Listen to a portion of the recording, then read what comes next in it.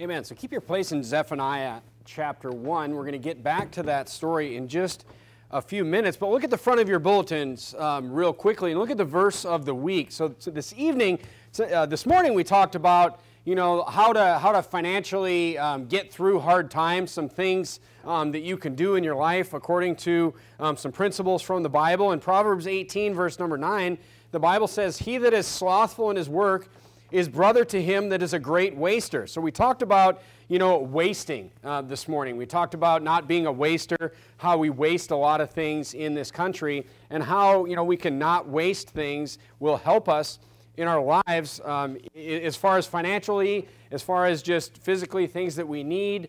We looked at that. But look at the first part of the verse where it says, "He that is slothful in his work." So here the Bible is comparing being slothful, or what we would say as laziness. The Bible is comparing laziness to wasting. So laziness, think about what laziness is. We talk about, laziness is the opposite of someone who's a hard worker, right? So if you're lazy, you're not a hard worker. That's kind of the two ends of those spectrums right there. But the point is that laziness is a result of something. Laziness is something that you already are. Right? Laziness, if you're familiar with the cause and effect, paragraphs from, 8th grade English class or whatever it is that there was a cause of something, and then there was an effect. Okay, so somebody did something and the effect was this. Laziness is an effect of something. All right, so if somebody's lazy, it's something that they're doing. It's something that even though they're doing nothing as being lazy. But it's an effect. Turn to Isaiah. Keep your place in Zephaniah chapter 1. And then turn to Isaiah chapter 32. And the thing that laziness is an effect of is this. It's this idea of complacency. So the sermon tonight is on complacency and what the problem is with complacency. What is complacency? Complacency is literally is not caring about something. So if you're complacent about something, you're careless about that thing. So many people are complacent about certain things in their life, but more and more you are seeing in the country, especially that we live in today, people that just don't seem to care about anything at all. All right, I saw a sign driving to church this morning, a sign on the freeway, and it said, "Don't drive drunk," it said. And that's not all that it said, though. It said, "Drunk driving saves lives." That's what it said. And then at the bottom part of there was another part that said, "The life saved could be your own." And I'm thinking, that's pretty brilliant for that person who wrote that, because it says, drunk driving saves lives, but here's the thing. A lot of people don't care about other people's lives. So they put another addition to that phrase that, hey, could be even your own life, because they're hoping, that person that wrote that is hoping that this person at least cares about their own life. They may be a selfish person that's complacent about all the lives of the people around them, but they're trying to really point to that selfish person and say, look, even your own life, because they're trying to just grab on to maybe the last thing that person who's going to drive drunk actually cares about. Because people are so complacent today that it's not a guarantee that you would care about the lives of other people. That's why they put that second line on that freeway sign here on the freeway. So look, complacency, laziness, it comes from complacency. If you're lazy, if you don't work hard, you just lay around, that's all you do, you're already lazy. It's just you don't care, and you've become lazy. Look at Isaiah chapter 32, and look at verse number 9. Look what the Bible says. It says, "Rise up." Isaiah was a prophet, at the end of the lower kingdom of Judah's reign. He says, "Rise up, ye women that are at ease. Hear my voice, ye careless daughters." I'm sorry, he was a prophet of Judah during the northern kingdom's Assyrian takeover, or Assyrian, when the Assyrian Empire destroyed them. "Rise up, ye women that are at ease. Hear my voice, ye," what does it say? "Ye careless daughters. Give ear unto my speech. Many days and years shall ye be troubled, ye careless women. Here he says careless again. For the vintage shall fail, the gathering shall not come. It says, tremble, ye women, that are again, what does it say? At ease. Be troubled, ye careless ones. Strip you and make you bare, and gird sackcloth upon your loins. So here, Isaiah, I'm going to give you 3 thoughts about complacency this evening, and this leads us into our first thought right here. Notice how he says, he's trying to get them up. He's trying to get their attention. He's like, wake up, rise up. And they're careless. How many times has he said the word careless? They don't care about anything. He's like, he's like, you're careless. He doesn't mean they're careless like they stumble around. He means they literally don't care about anything. And he's saying, look, you should be trembling. He's like, you should be trembling. You should not be these complacent people. So the first point I want to make about complacency this evening is this. Complacency comes from comfort.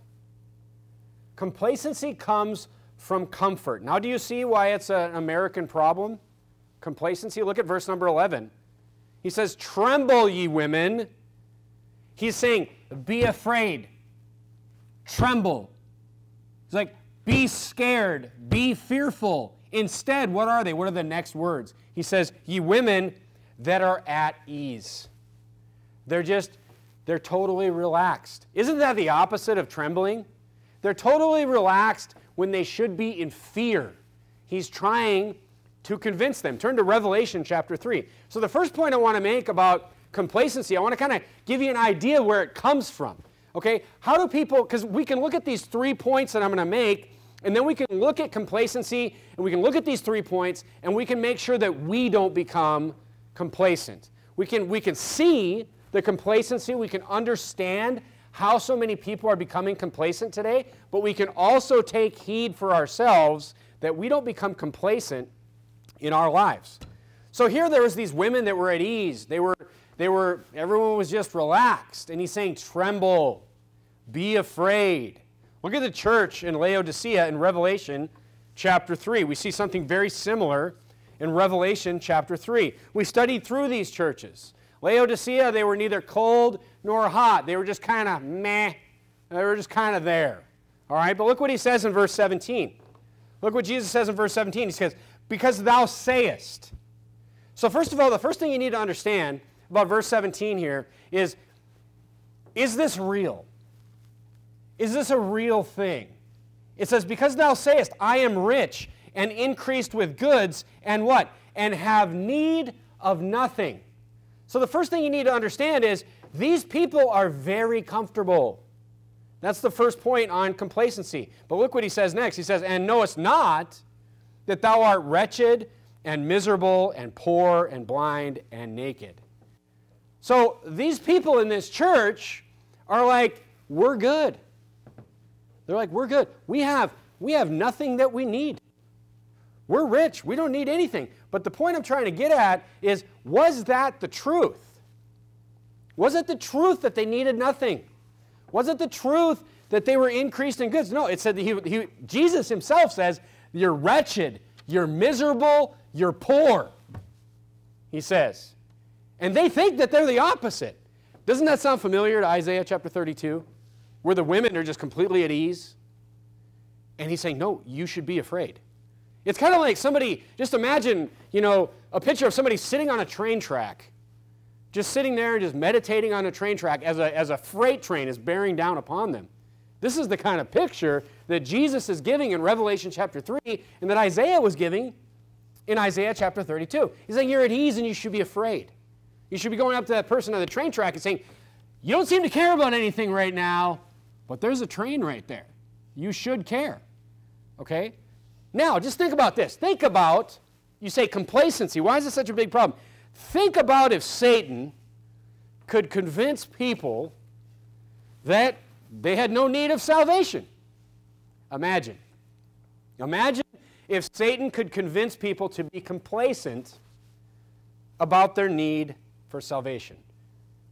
Because think about it. Think about how silly this is. What are we doing when we go out soul winning? Are we selling something? Are we selling anything? I knock on no soliciting doors all the time because I'm not selling anything. We're actually showing people how to get something that's free. But the vast majority of people don't want it.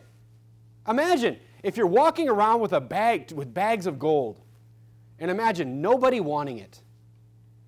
But that's what we're talking about. We're literally walking around with the instruction for people to have eternal life. And most people don't want it. Why? Because Satan has convinced them to be complacent. They don't care. They're at ease. They're not trembling about anything. That's why when we do talk to somebody, what's the first thing that we do? We don't talk to them about, here's how you get eternal life immediately. We talk to them about their sin. We talk to them about the consequences for their sin. Because what are we trying to do? We're trying to get them from that place of ease to a place where they're trembling, they're afraid.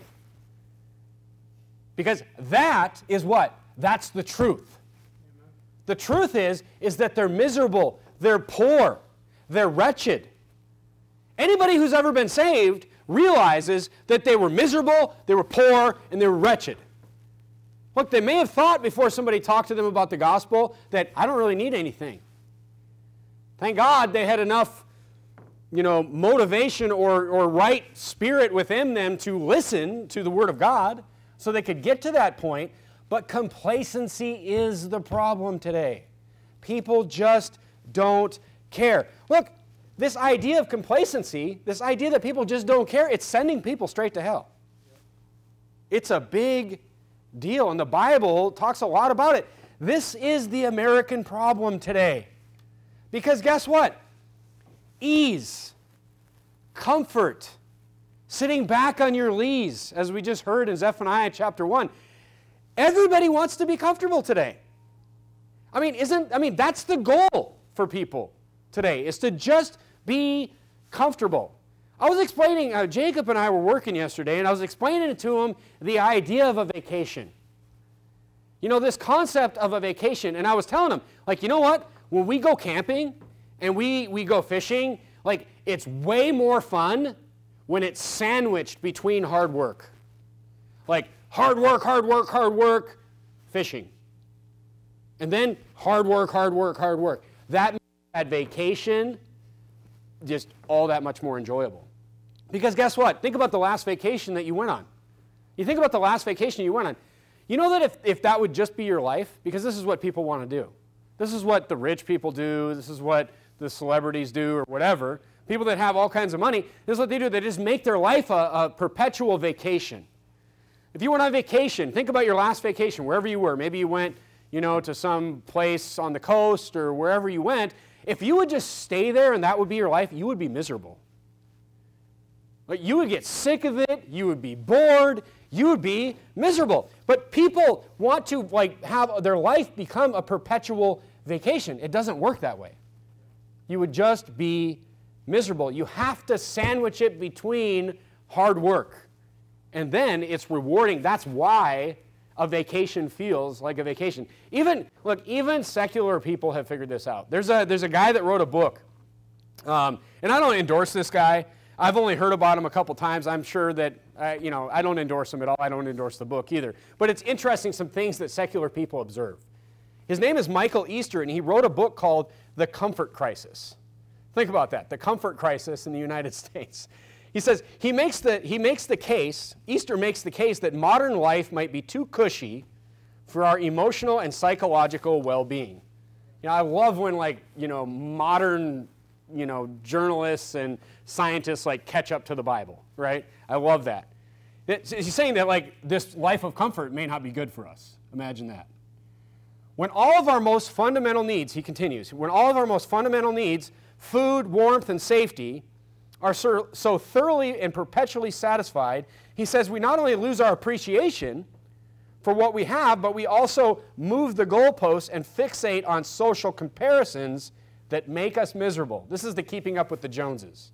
This is somebody that lives in a super nice neighborhood in a super nice house, and all they think about now is how somebody has it better than them.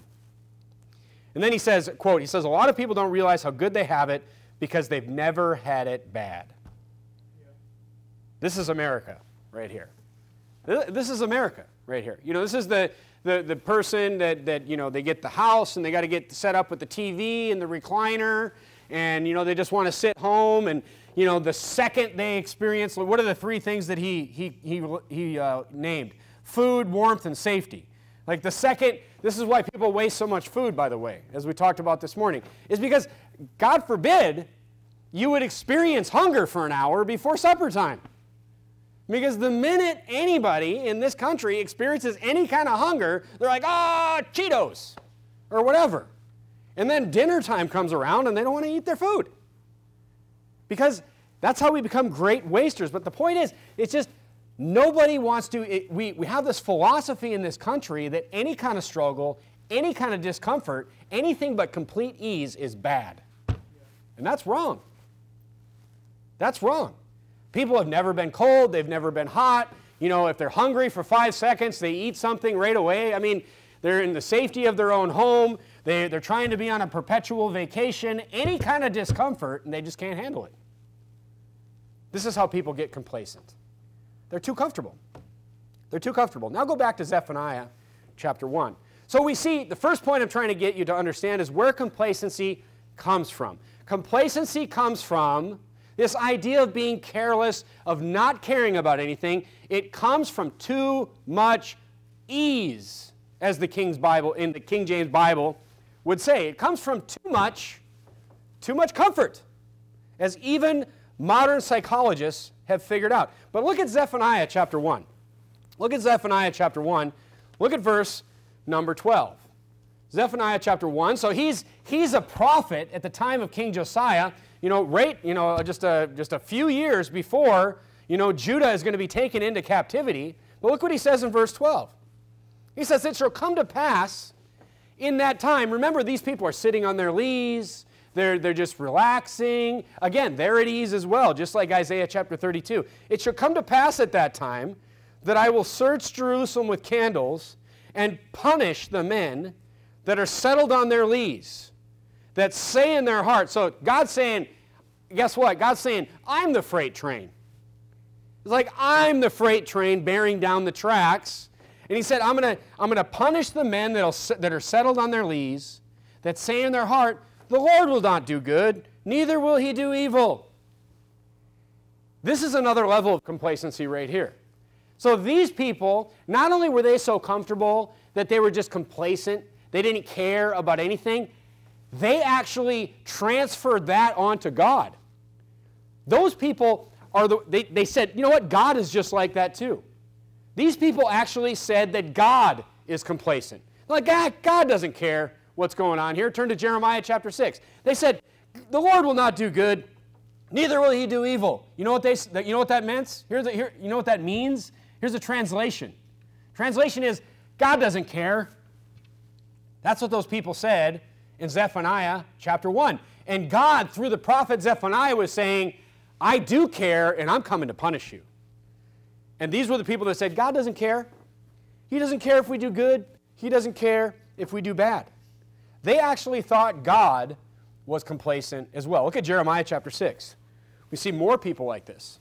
More people like this. These people were against the prophets. Because the prophets are just yelling, there's a train coming. Train's coming down the tracks. Train's coming down the tracks. And all these people were against the prophet, saying, there's no train. God doesn't care. God's complacent. Look at verse 13 of Jeremiah chapter 6. We're just looking at a couple examples. There's dozens and dozens of examples like this in the Bible. Otherwise, they would have listened to the prophets, right? If they cared and they were not complacent, they would have listened to the prophets. Well, look what these people said. From the least of them even unto the greatest of them, everyone is given to covetousness. So these people are in terrible sin. And from the prophet even unto the priest, everyone dealeth falsely. So here he's saying, everybody's greedy. He's saying, everybody in this nation is greedy, they're covetous, and the prophet and the priest they're a bunch of thieves, is what he's saying. Even the holy people are a bunch of thieves, a bunch of crooks. Look what he says in verse 14. They have healed also the hurt of the daughter of my people slightly sing. So this is what he's saying. He's saying all these prophets and priests, here's what they've said to the people. Here's how they've healed them. Here's how they've made them feel better. They've healed the hurt of the daughter of my people slightly, saying, peace, peace. But guess what? When there is no peace. Very similar to Isaiah chapter 32 and Revelation chapter 3. These prophets are out there saying, this is the pastor today that gets up and says, yeah, no, there's nothing wrong with what's going on in this country. It's okay to murder babies. It's okay to be a pervert. It's okay to do all these, whatever. God will neither do good nor he'll do bad. This is what people, it's happening today, folks. It's happening today. Jeremiah spoke of the modern day pastor in Jeremiah chapter 6, where he says, what are they saying? They're saying, peace, peace. Hey, love everybody. Love, it's all good. It's all good. But look, there is no peace. That's the problem. The problem is what they're saying is not the truth in Jeremiah chapter 6. It'd be one thing if just peace, peace, because that's what the Bible says. But Jeremiah is saying that they're saying peace and it's making the people feel better, but the train is still coming. All they're doing is making the people feel better as they sit on the tracks, but the train is still going to hit them. That's the problem. That's the problem with Revelation chapter 3, Isaiah chapter 32, and Jeremiah chapter 6 that we just looked at. Complacency is an illusion. This is the problem. So that's point number 2. All that to say that complacency is an illusion. So complacency comes from comfort, too much comfort, and complacency is fake. That's the problem. So when you knock on all these people's door, look, when you knock on somebody's door and they're sitting there and you open the door and like a cloud of marijuana smoke comes out of there and they're just like, hey man, we're fine. It's all good here. Hey, God bless you. You want to hear, what the Bible, no, it's fine. Look, hell's going to be just as real for that person, whether they care or not. This is how Satan wins through complacency. Too much comfort, and guess what? It's an illusion. Because it doesn't matter that you care about nothing. It doesn't matter that people in these neighborhoods that we knock on their doors, you will find these people now, it seems like they literally care about nothing. It's one thing that you just don't care about anything, but you really care about like your car. Or, you really care about your job. Or you really care, you only care about things that pertain to you personally. You're just really selfish. But you just run into people today where it seems like they literally care about nothing. They answer the door. You look at them, you're like, you clearly don't care about yourself. They're a wreck. They don't care. It's 2 o'clock in the afternoon. It's 3 o'clock in the afternoon. We'll knock on people's door. It's 4:30 in the afternoon on a weekday. And they're in their pajamas. They haven't had a haircut for, a year. They clearly don't know anything. Look, they don't care about anything. Because I have to think that the last thing that you stop caring about is yourself personally. If you don't care about your own health, your own condition of yourself, you clearly probably don't care about much at all. Right. Is what I'm seeing when I see those people. Turn to 1 Thessalonians chapter 5. 1 Thessalonians chapter 5. This is people today. They just don't care about anything. But what's the truth? The truth is that train is still coming. That train is still coming. 1 Thessalonians chapter 5, look at verse number 3. Again, the Bible says, for when they shall say peace and safety, then what? Then sudden destruction cometh upon them, as travail upon a woman with child, and they shall not escape. It's not going to make any difference, folks. The only difference for people that don't care about anything is that they're not going to know that destruction is there until it's upon them. It's right there. They sit on those train tracks. They're not fearing the train coming, so they're never going to get off the tracks, unfortunately. But this is why we walk around with our free bags of salvation and nobody wants them. Well, not nobody, but many people don't want them. Because they are complacent. They literally don't care about anything. Turn to Ephesians chapter 4. Let me give you the third point on complacency. And this is one that we need to pay attention to as well. Because you're like, I'm not complacent. Good. I'm glad you're not complacent. But here's another, why we need to really watch ourselves from becoming complacent people. Look at Ephesians chapter 4 and look at verse number 19. Ephesians chapter 4, look at verse number 19. The Bible says in Ephesians 4:19, it says, who being past feeling, underline those two words in your Bible, have given themselves over unto lasciviousness. That means like uncontrolled lust, okay? To work all uncleanness with greediness. So these people are just like, they're just lustful people. They're in all sorts of sin, uncleanness, greediness, covetousness.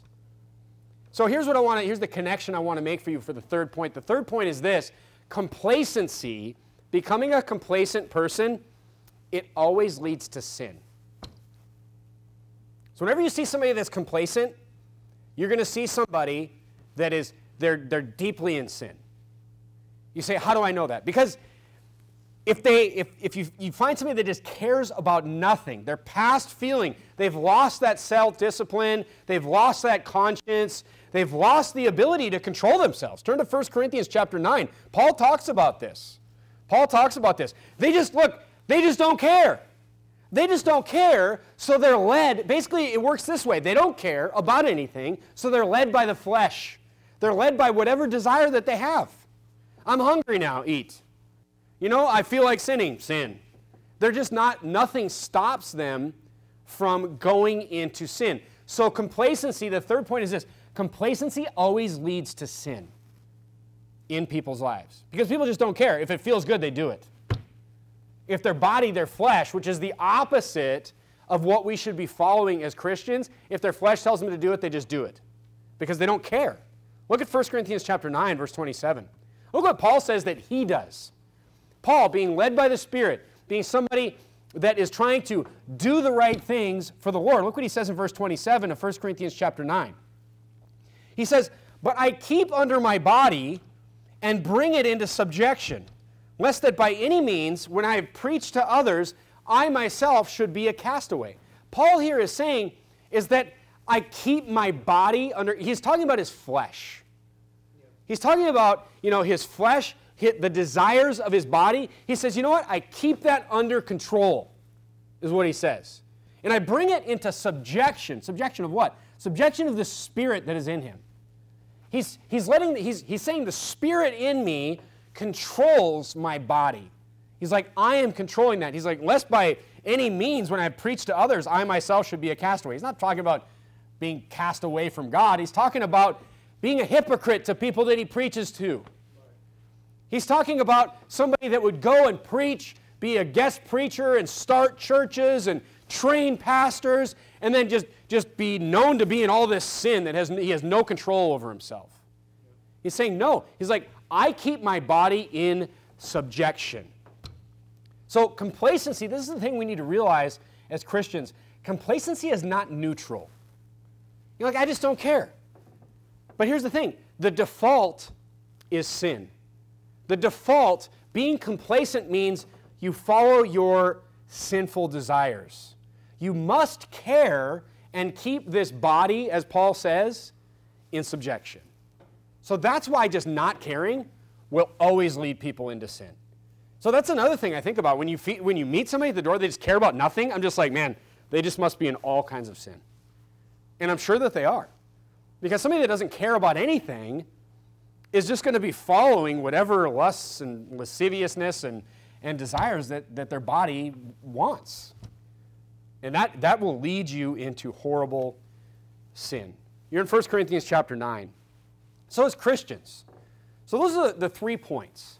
The 3 points is complacency, not caring about anything. It comes from too much comfort. You're like, I like to be comfortable. Look, it's not good for you. It's not good for you to be too comfortable. And here's the thing. As a saved believer, if you get too comfortable, and that leads you down these, and you start to believe the illusion, that's point number 2, that there is no consequences, that there is no train coming. Look, you're not going to lose your salvation, but there's consequences to the chastisement of the Lord. And you will pay for the things that you do on this earth. If you believe that, you fall into that illusion, you will fall into sin, the Bible says. So we need to be careful. Look back at verse number 24 of 1 Corinthians chapter 9. Look at verse number 24. Let's think about this from our own perspective as Christians. How can we be careful? Well, Paul, in the verses before talking about how he keeps his body under control, he shows us how to not be complacent. Isn't that interesting, how he ties self-control with showing us how to not be complacent in our lives? Look at verse 24 of 1 Corinthians chapter 9. He says, "Know ye not that they which run in a race run all, but one receiveth the prize?" Look, here's what he's saying here. Let me translate that for you. What he's saying is, there's a lot of people that run in a race, but only one person wins. That's what he's saying. He's like, everybody runs, but only one person wins. He says, so run that ye may obtain. Now he's talking about the race of the Christian life, but he's comparing it to a secular race or a secular mastery of something. Look at the next verse. Again, he's still kind of using this secular comparison in verse 25. And he says, "And every man that striveth for the mastery is temperate in all things." Now, I'll explain that in just a minute, but he says, "Now they do it to obtain a corruptible crown." So he's saying somebody in a worldly competition, they're doing it to obtain a corruptible crown, like a trophy, or something that's silly, that's corruptible, that can, moth and rust doth corrupt.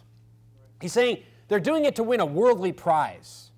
Okay? But look what he says. He says, "Every man that striveth for the mastery is temperate in all things." You know what that means? He's like, if you want to master something, you must be temperate. You know what temperate means? It must be self-disciplined. He's saying, even people that do worldly competitions and strive for worldly things know this. He's kind of like, hello? Even the world knows this concept, is what Paul is saying. He's saying, you cannot master anything without self-discipline. Okay, so look, the first thing is this. You say, I don't want to be complacent. Well, here's the thing. Strive for mastery. Strive for mastery. Ask yourself this. Men, women, kids in the room, do you strive for mastery in your life? Because this is what Paul is telling you to do. He's saying, strive for mastery. See, here's the problem. If all you want is comfort, you will never be a master of anything. Just think of Paul's using a secular example. Let's think of a secular example. Think about your job, your work. Think about your job. Everybody just wants to be comfortable in their job. Nobody wants to go to work and feel like an idiot. Who wants to go to work and feel like an idiot? Nobody wants to do that. But here's the thing. That's what you should do. Why? You should go to work and you should figure out your job, and then you should figure out, how to do the next hardest thing at that job. Here's the trick, folks. Let me tell you guys, you young men, something. Keep yourself confused. When I had my first job out of college, I thought I was an absolute fool for 2 years. I'd go home and I'd tell my wife, I don't know if I'm smart enough for this. It's like just when I think I have it, there's some other complicated aspect of it. But guess what? You get it. But then you know what you should do? Then guess what? You get comfortable. You figure out how to do something. It's the same thing with ladies, homeschooling, whatever it is that you do, raising your children. You know what? You get in a routine, you get good at it, but guess what? Keep yourself confused. Go push yourself to the next level. Find out, what does that senior level guy do that I don't do? What kind of skills does he have that I don't have? And learn those things. Always be keeping yourself confused. Don't get comfortable. Because if you get comfortable, you will never become a master. You will never achieve mastery. And look, this takes years. This takes decades. Studies have shown it takes 10,000 hours to become an expert at anything. That's just one thing. 10,000 hours. That's like 4 years. But then what? Then you master that one thing? Then you get comfortable and chill out for the next 30 years? That's what most people do. But that's not striving for mastery. You have to strive. 10,000 hours. Got it. Strive again. 10,000 hours. Keep striving. Keep yourself confused in your life. And you know what that takes? You know what that takes? Because you know what you know what your flesh wants? Your flesh wants comfort. Your flesh wants to sit back on your lees. Your flesh wants to be at ease, as the Bible is telling us. But you know what? You need to be temperate. You need to be self-disciplined, is what Paul is saying. Paul is saying, you want to become a master, you want to strive for mastery. He's like, you have to be temperate. You know, self-discipline means you keep under your body. Your body says comfort, you say no, forward. This is what Paul is saying. This is how to avoid becoming a complacent person. But it takes temperance. It takes self-discipline. It takes telling your body and your mind to go where it doesn't want to go. That's what it takes. You should always be pushing yourself into things you don't know. Look at verse 26. But is he really talking about a race? I mean, these are all great concepts to take to work. These are all great concepts to take raising your kids. These are all great concepts to take personally for anything that you do. Maybe you just have like goals. You just have fitness goals, or you have just secular goals that you want to just health goals, whatever. And you want to just do that. Look, that takes self-discipline. Because you just want to get ice cream, and you want to not work out sometimes. You want to do these things, and you want to be complacent. You want to be comfortable. You have to push your body to do things it doesn't want to do. But really, what he's relating this to is the Christian life. Is what he's relating it to. You should strive for mastery in the Christian life, because just like that secular job, just like whatever goals you have in your secular goals, you know what? This is how growth occurs. This is how growth occurs. And guess what? As you grow in the Christian life, God will open doors for you. I mean, keep in mind that what does God need? God needs people. The laborers are few. The harvest is plenteous. God needs people. God, think about it this way. It's like a company that needs 1 million people, and God has 10. There's always job openings.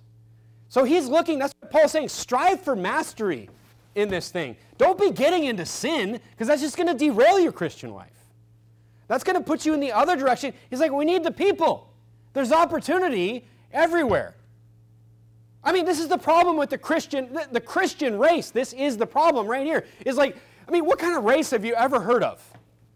What kind of race have you ever heard of where somebody did well, where they ran the race for a while? I mean, think about, how long is the race that Paul's talking about? How long is the race? Isn't it 2 Timothy chapter 4 where Paul says, he's like, I've finished my course. You know what he's talking about? He's talking about his life. He's talking about his whole life. This race is our entire life. How many races have you seen somebody do well in where they run really fast for like 1% of the race and then they stop? They stop racing. They're like, I'm done racing. Does that person do well in any race? They stop. And maybe they start running again. Maybe they stop for, 2 years, and then they start running again. They stop, and then they never start. Maybe 15 years later they start. Look, they're not going to do well in the race.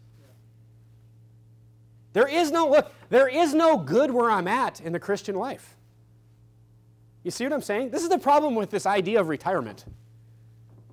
This idea of retirement, look, I'm not saying that you shouldn't save money and you shouldn't be responsible with your money. That's not what I'm saying. But this idea that I'm going to work really hard for 35 years so I can do nothing for the last 30 years of my life, it's ridiculous. It's ridiculous. And it doesn't translate to the Christian life. Because Paul ran the race all the way up to the end. When, I think they killed him. That was, when he says, I finished my course, that means like he's dead. That's how long Paul ran the race. Turn to Mark chapter 4. Here's another thing. There's no just like cruise control in the Christian life either. Because if you're like, I think I'm doing enough right now. I think I'm good. I'm going to take a break. and I'm just going to, work on my business or whatever it is I'm going to do. Here's the problem with the Christian life, the Christian race. The problem is this, that as soon as this careless attitude comes in, that it creates atrophy in the Christian life. As soon as this idea of just not caring works its way into your Christian life, look at Mark chapter 4 and verse 18.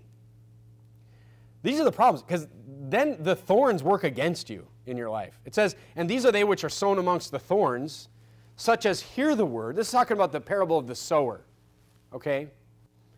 And the seeds that were sown among the thorns, the word of God that was sown among the thorns, are people that hear the word, and what? The cares of this world and the deceitfulness of riches. There's that illusion right there, by the way. The deceitfulness of riches and the lusts of all other things entering in do what? They choke the word, and it becometh unfruitful. As soon as you become this careless person in your Christian life, the Bible says it is going to destroy your spiritual life. Complacency will kill the spiritualness inside you.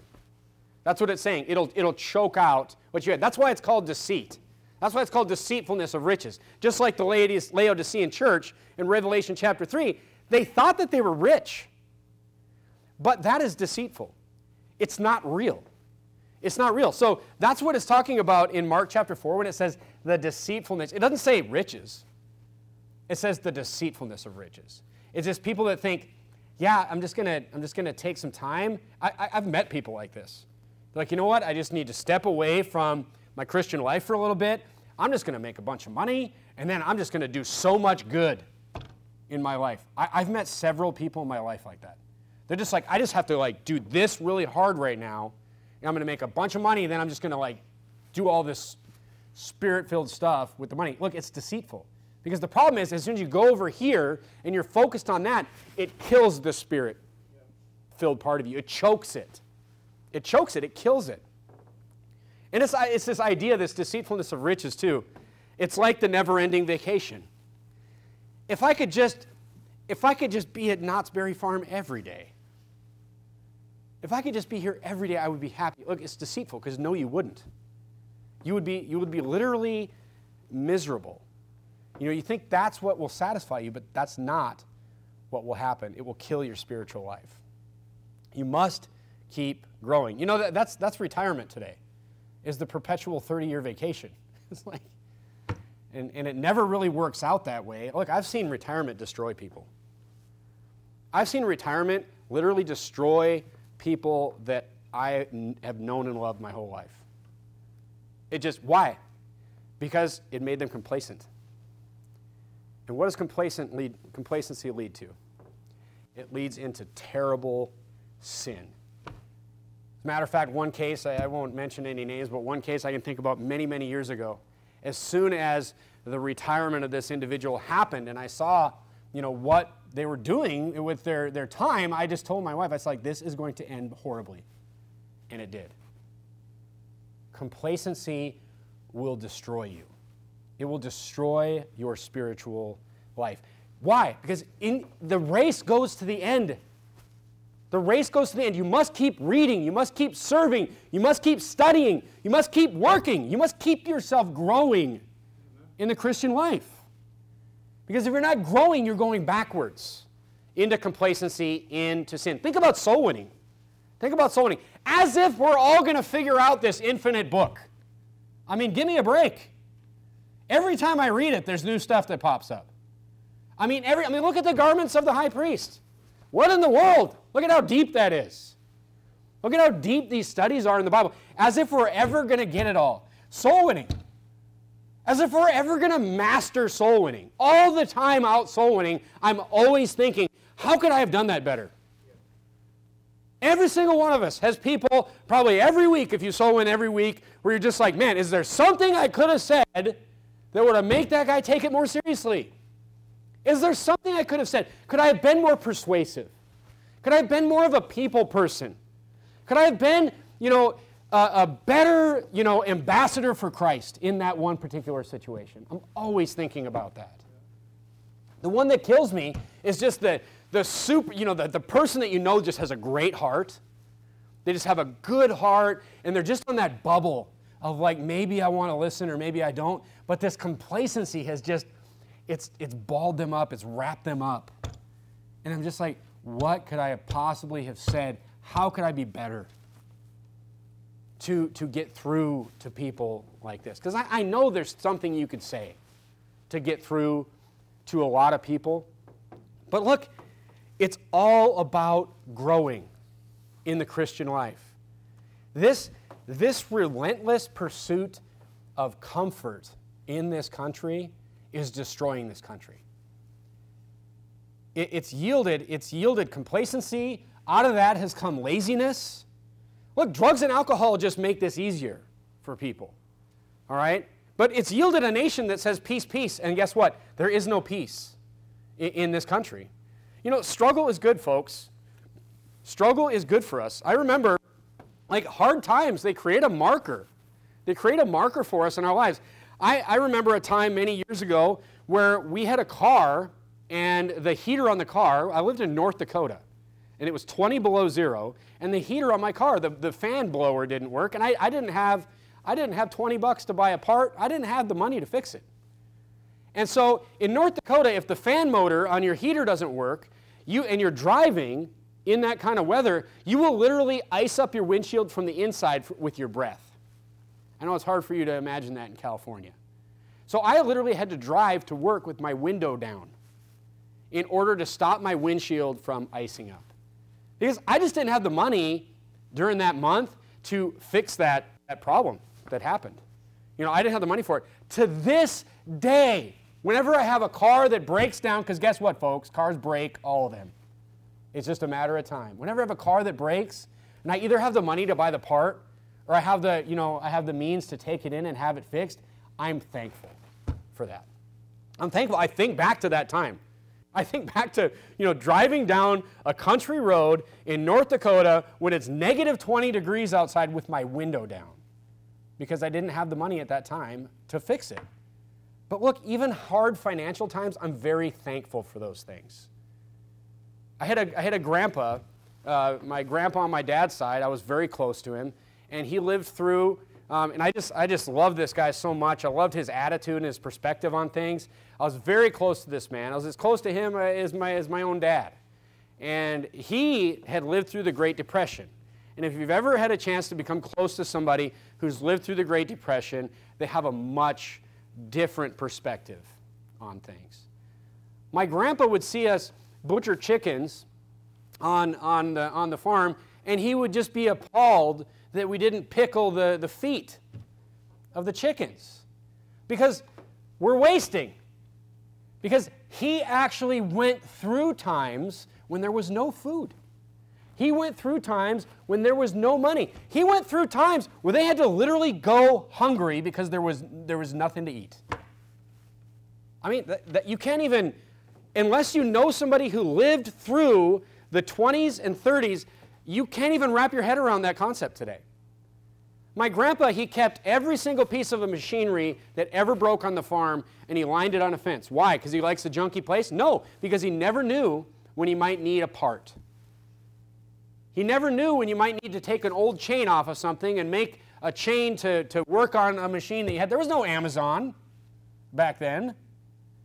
You just had to keep things going, and they appreciated, not wasting things. But those times in his life, those hard times, they defined the rest of his life. So look, folks, if you're struggling, in your life, you may not rejoice in it at that time, but you should. Because that struggle in your life will help you not become a complacent person as you live the rest of your life, as you run the rest of your race, which, guess what? In the Christian life, it's your whole life. It's your whole life. So look, America today, this idea of complacency, this is the number one problem we have with the gospel. It's complacency. It's that people don't care. So with us in our lives, let's not let it creep in even the slightest bit. Let's keep complacency out of our lives. Look, it'll help you keep sin out of your life too. It'll help you keep sin out of our lives. But this is why. This is the one reason. You're saying, why am I walking around? You have those days out soul winning. Why am I walking around with these 2 bags of gold bars and nobody wants them? It's because people are complacent. They don't care. They're sitting on their lees. They're at ease. And they should be trembling. This is why. Okay, this is why. Let's not let it creep in to our Christian lives, because we should always be striving for that mastery, keeping ourselves, temperate, under control, and just growing, especially in our Christian lives. All right? We should be the opposite of complacent. Let's bow our heads and have a